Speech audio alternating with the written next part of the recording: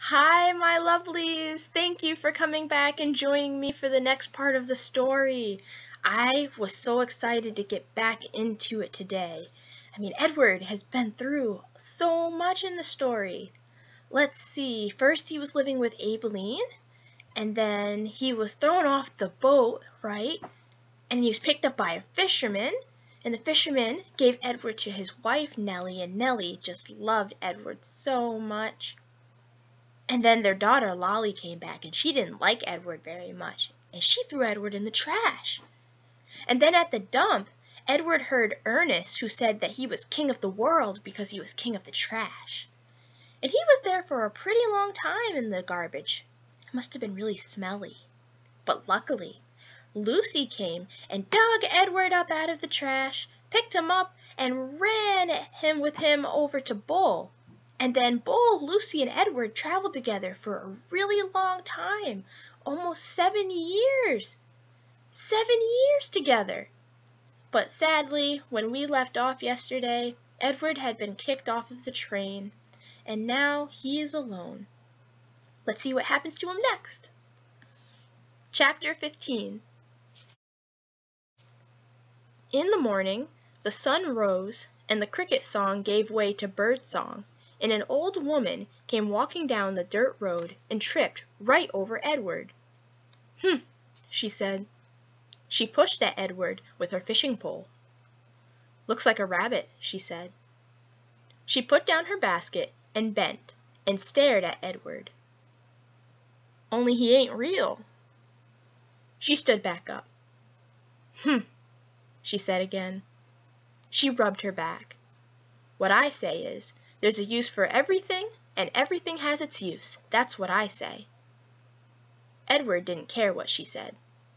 The terrible ache he had felt the night before had gone away and had been replaced with a different feeling, one of hollowness and despair. Pick me up or don't pick me up, the rabbit thought. It makes no difference to me. The old lady picked him up. She bent him double and put him in her basket, which smelled of weeds and fish, and then she kept walking, swinging the basket and singing. Nobody knows the troubles I seen. Edward, in spite of himself, listened. I've seen troubles too, he thought. You bet I have. And apparently they aren't over yet. Edward was right. His troubles were not over.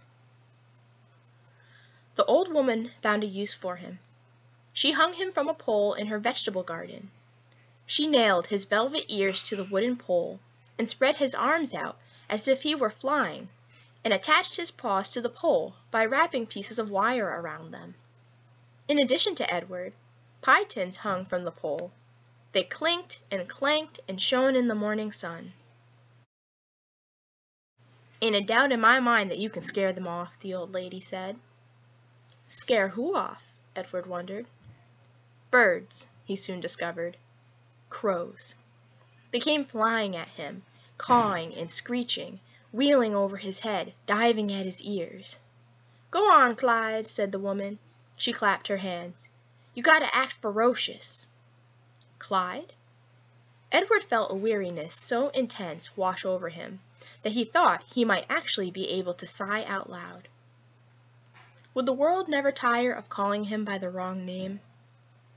The old woman clapped her hands again. Get to work, Clyde, she said. Scare them birds off. And then she walked away from him, out of the garden, and toward her small house. The birds were insistent. They flew around his head. They tugged at the loose threads in his sweater. One large crow, in particular, would not leave the rabbit alone. He perched on the pole and screamed a dark message in Edward's left ear. Caw, caw, caw, without ceasing. As the sun rose higher and shone meaner and brighter, Edward became somewhat dazed. He mistook the large crow for Pellegrina. Go ahead, he thought. Turn me into a warthog if you want. I don't care. I am done with caring. Caw, caw, said the Pellegrina crow. Finally, the sun set, and the birds flew away. Edward hung by his velvet ears and looked up at the night sky. He saw the stars. But for the first time in his life, he looked at them and felt no comfort. Instead, he felt mocked. "You are down there all alone," the stars seemed to say to him, "and we are up here in our constellations together." "I have been loved," Edward told the stars. "So?" said the stars. "What difference does that make when you are all alone now?"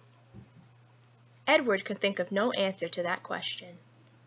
Eventually, the sky lightened and the stars disappeared one by one. The birds returned, and the old woman came back to the garden. She brought a boy with her. Chapter 16. "Bryce," said the old woman, "get away from that rabbit. I ain't paying you to stand and stare." "Yes, ma'am," said Bryce. He wiped his nose with the back of his hand and continued to look up at Edward. The boy's eyes were brown, with flecks of gold shining in them. "Hey," he whispered to Edward. A crow settled on Edward's head, and the boy flapped his arms and shouted, "Go on, get!" And the bird spread his wings and flew away. "Bryce!" shouted the old woman. "Ma'am," said Bryce. "Get away from that rabbit. Do your work. I ain't gonna say it again." "Yes'm," said Bryce. He wiped his hand across his nose. "I'll be back to get you," he said to Edward. The rabbit spent the day hanging by his ears, baking in the hot sun, watching the old woman and Bryce weed and hoe the garden. Whenever the woman wasn't looking, Bryce raised his hand and waved. The birds circled over Edward's head, laughing at him. What was it like to have wings, Edward wondered. If he had had wings when he was tossed overboard, he would not have sunk to the bottom of the sea. Instead, he would have flown in the opposite direction up into the deep bright blue sky. And when Lolly took him to the dump, he would have flown out of the garbage and followed her and landed on her head, holding on it with his sharp claws. And on the train, when the man kicked him, Edward would not have fallen to the ground. Instead, he would have risen up and sat on top of the train and laughed at the man. Caw, caw, caw. In the late afternoon, Bryce and the old lady left the field. Bryce winked at Edward as he walked past him.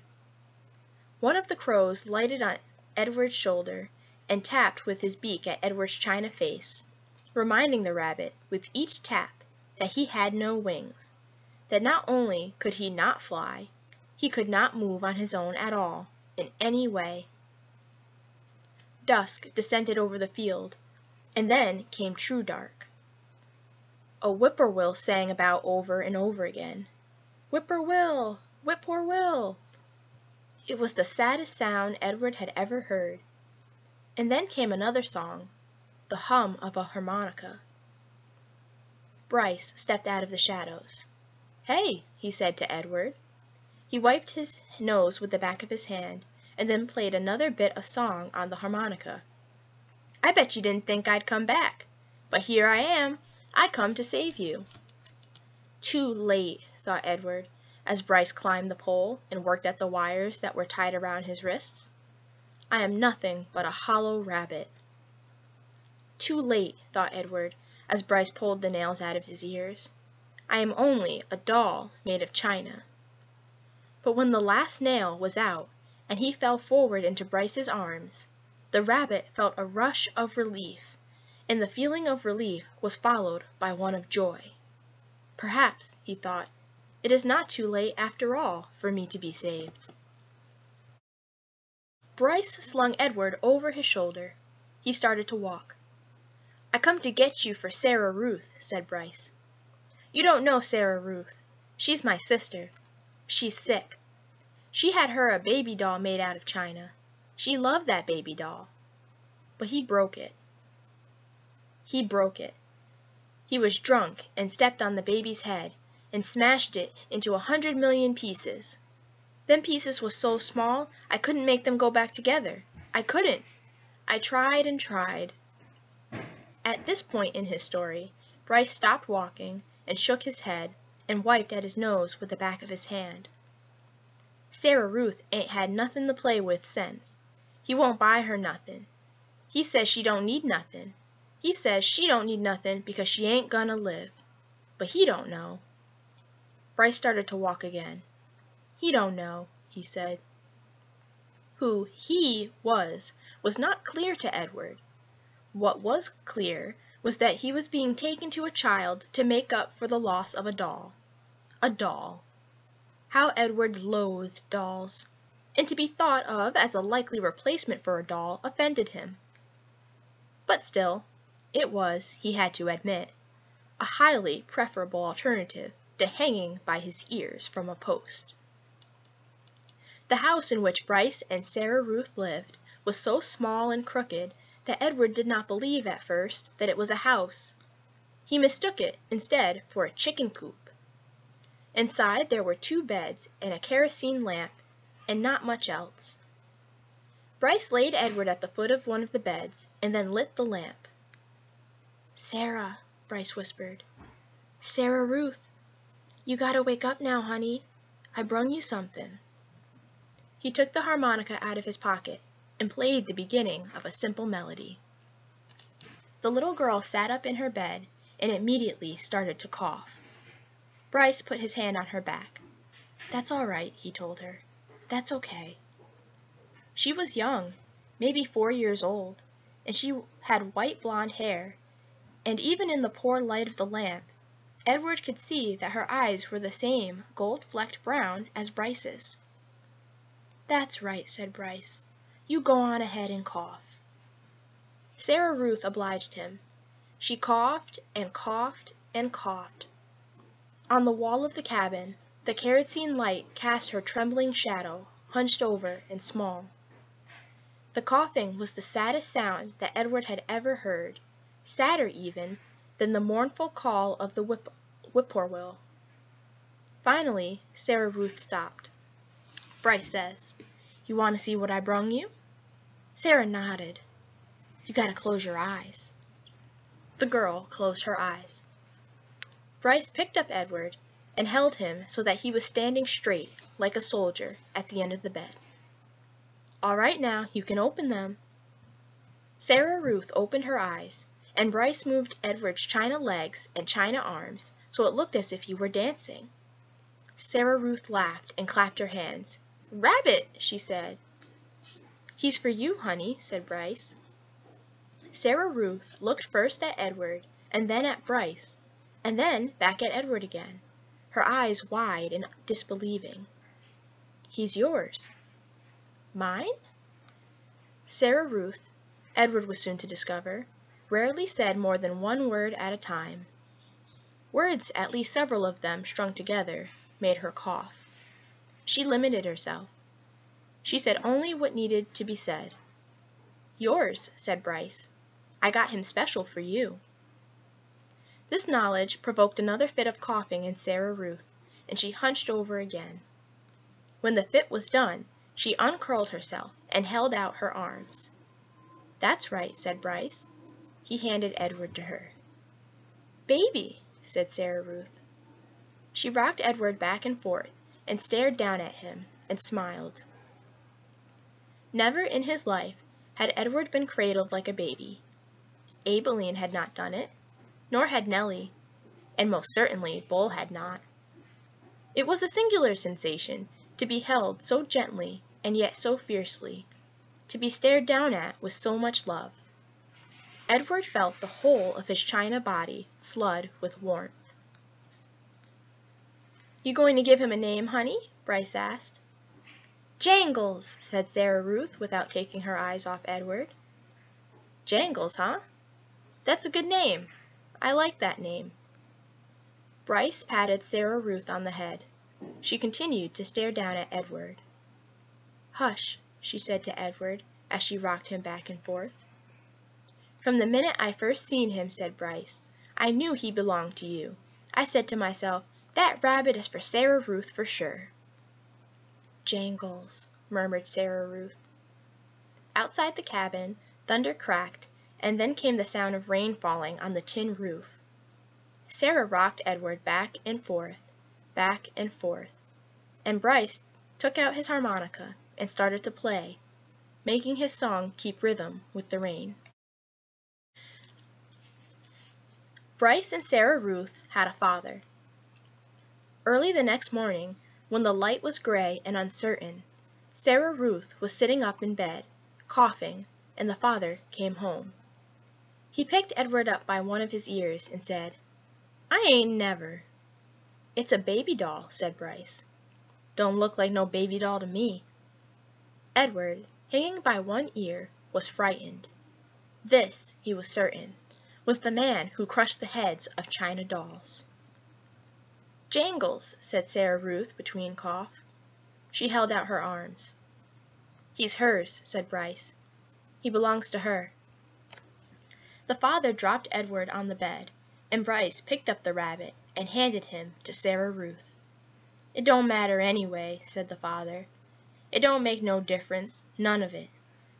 "It does so matter," said Bryce. "Don't you sass me," said the father. He raised his hand and slapped Bryce across his mouth, and then he turned and left the house.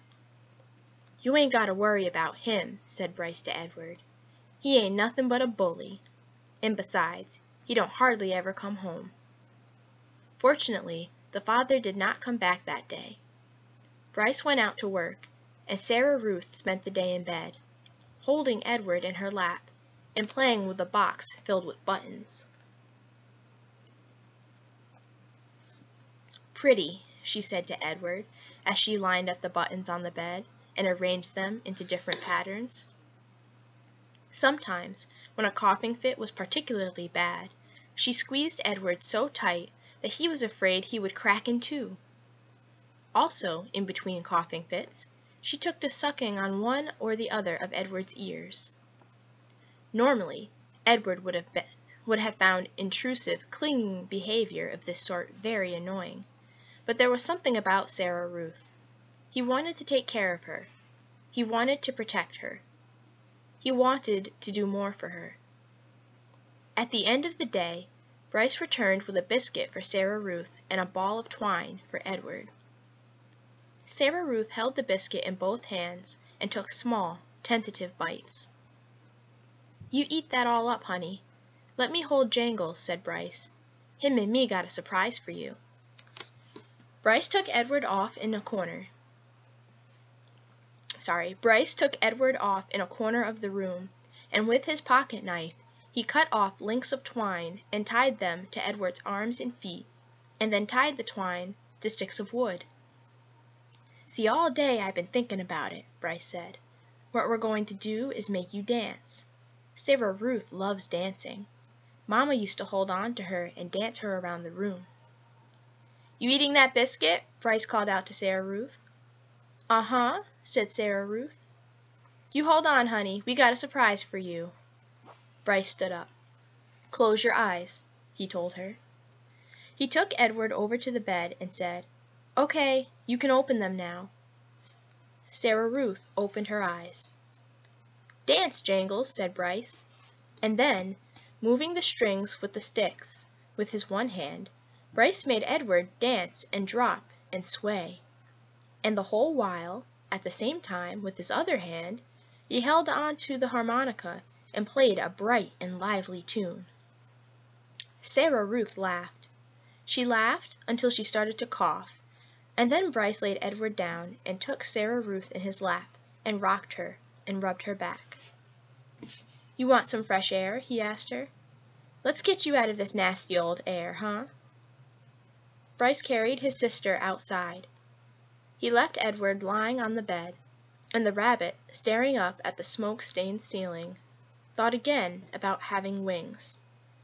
If he had them, he thought, he would fly high above the world, to where the air was clear and sweet, and he would take Sarah Ruth with him.